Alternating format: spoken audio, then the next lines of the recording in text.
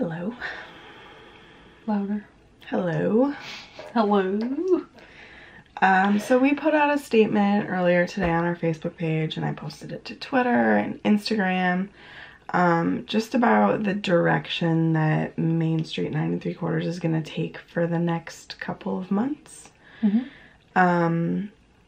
We are officially out of Orlando footage. Sad. When we started this channel, we had plans to continue to go down to Florida like every other month if we could. But then we decided to go on this huge second honeymoon type trip. This was the honeymoon. This was the honeymoon that we wanted to take after our wedding, but couldn't afford it because we were paying for the wedding and paying for a trip. So we decided for our second anniversary, we are going to do the honeymoon that we wanted to do initially. So it's very costly, which is fine because this is like a dream come true. This is like a dream trip. Yeah. So we're going to Scotland and England. We're basically going to try and hit as many Harry Potter filming locations as we can. I tried to look up to see if we could do some Brave like inspiration in Scotland, but all of the spots that Pixar went to are out of the way. Super out of the way, and it would just take hours and hours to get to where those places are, and like while it would be really cool to see it, there are other things that are more important to us. So I kind of have a vision of maybe walking through our planning process for this trip. For any Harry Potter fans out there that want to go on a trip like this, I know that it takes a lot of time and a lot of research and obviously a lot of money. Props to her because I'm not good at this, and she's put together like this whole itinerary, and it's been amazing so far. We have Scotland planned at this point, but I'm still working on England, and I want to share it with everybody because I know a handful of our listeners on Swish and Flick are interested in seeing the itinerary, and you guys will definitely get to see it when it's all finished. So I want to back it up. I want to show our planning process for this trip, but also within that, I want this to kind of morph into a informational channel where we talk about our top things to do at Disney, our top things to do at Universal, how we plan our trips when we go down. It's a science. Booking fast passes, talking about dining reservations,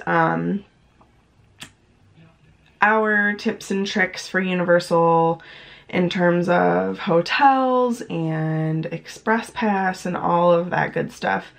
Because I know it's really confusing for a lot of people who don't go obviously as often as we do. Yeah. When you're planning your first trip, it's very ridiculously overwhelming. Yeah. So we want to help everybody with that process. But then also, sprinkled in there as well, we want to kind of complete an Ohio bucket list that we've put together. Because I feel like whenever you live in a state, you don't necessarily go and explore everything that that state has to offer. And there's a ton of things in Ohio that like both of us have always wanted to do. We've talked about it for years, a bunch of these things. They've been on this list, and now we're like officially calling it like a bucket list. And a lot of the things are free or within driving distance. Or really cheap. Yeah, and you know, while we're planning this huge trip, we can't necessarily afford to go down to Florida to bring you guys footage from Disney and Universal. But, yeah. But we can take you around our great state and show you all of the fun things that Ohio has to offer. There's a lot of things that we have going on that we want to keep track of for us, as well as share with you. So we hope that it doesn't get boring because it's not all exciting theme parks, but maybe it'll be a little Cedar Point sprinkled in there. I don't know. Don't give it all away. Yeah, who knows? Surprise. Ohio has a ton of stuff. More stuff than I even realized, because as soon as we like made this decision, I went on Google and just looked up Ohio bucket lists, and I was shocked. So Ohio gets ragged on, but it's actually pretty cool. Yeah. So basically, this channel is going to be the adventures of Megan and Katie through Ohio for a while until we head across the pond to the UK. 6 short months. And then, yeah. And then after that, who knows what'll happen. Yeah. So we hope that you stick it out with us. We'll make it interesting. We hope you enjoy it.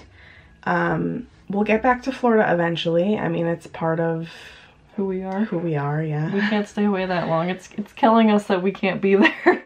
But, you know, we have a lot of other exciting things. We have other things in our mind for our future that it's gonna be good.